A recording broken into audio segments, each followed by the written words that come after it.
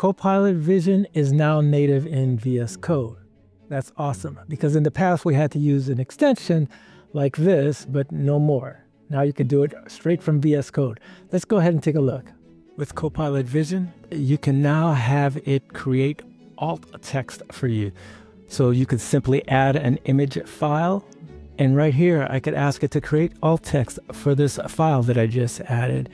And right away, in this case, Copilot Edits is doing the work, and it created for me, saved me a lot of time from typing. And if I wanted to be shorter, it modifies it, and I'll go ahead and keep it. To learn more about Copilot Edits, take a look at this link.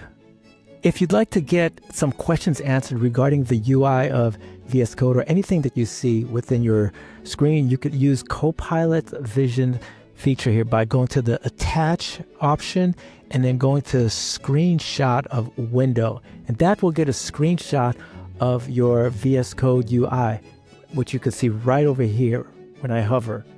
And now let's say I wanted to ask a question regarding these zeros here. It says no problems, but specifically, what's the difference between these two?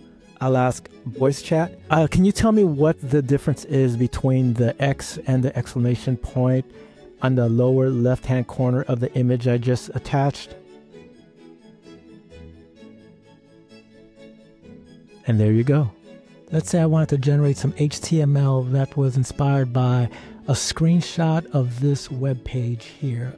I can have Copilot Vision examine that screenshot when prompting. Can you go ahead and generate some HTML that reflects the image that I just dropped in, and make sure to use the image file ray.png, spelled rey.png, for the photo on the left-hand side, and also make sure to copy the layout of that web page with the squares on the right-hand side and include the headers of GitHub.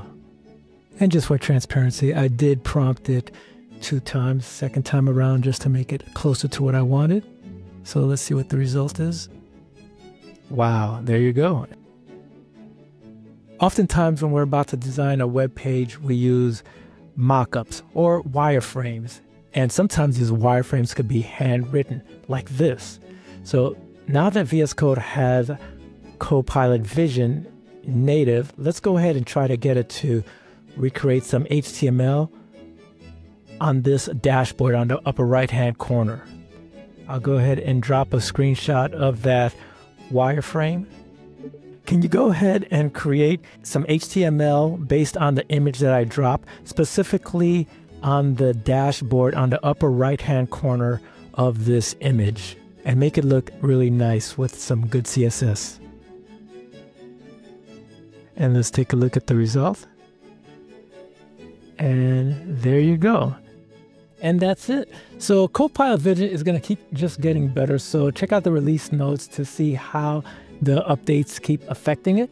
If you enjoyed this video, make sure to like and subscribe. That helps us out with the algorithm. And I will see you in the next one.